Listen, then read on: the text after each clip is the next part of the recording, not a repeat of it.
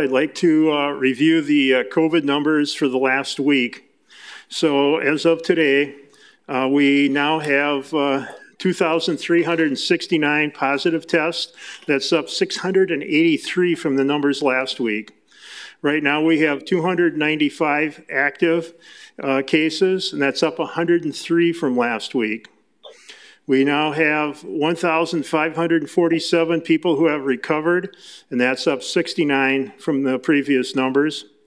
We have 11 people in the hospital versus 13 last week. And unfortunately, we had 3 more deaths this week. We're up to 19 deaths versus the 16 from last week. And we have 40,917 negative tests registered, and that's up 4,029 from last week's numbers.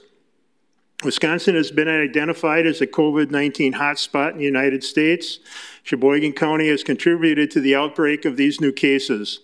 Some of our uptick in the cases has been caused by the outbreak at the Kettle Moraine Correctional Facility, where roughly 1/3 of their inmate population has tested positive for COVID-19. There continues to be isolated positive cases reported at some of the Sheboygan schools.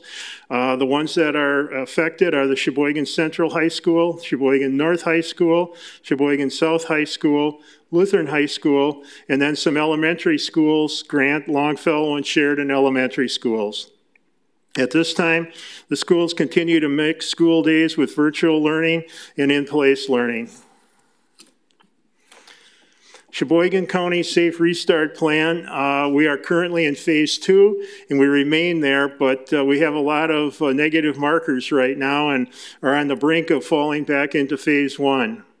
Sheboygan County school risk level is currently at the high risk level, and Governor Evers recently continued the mask order through the late November.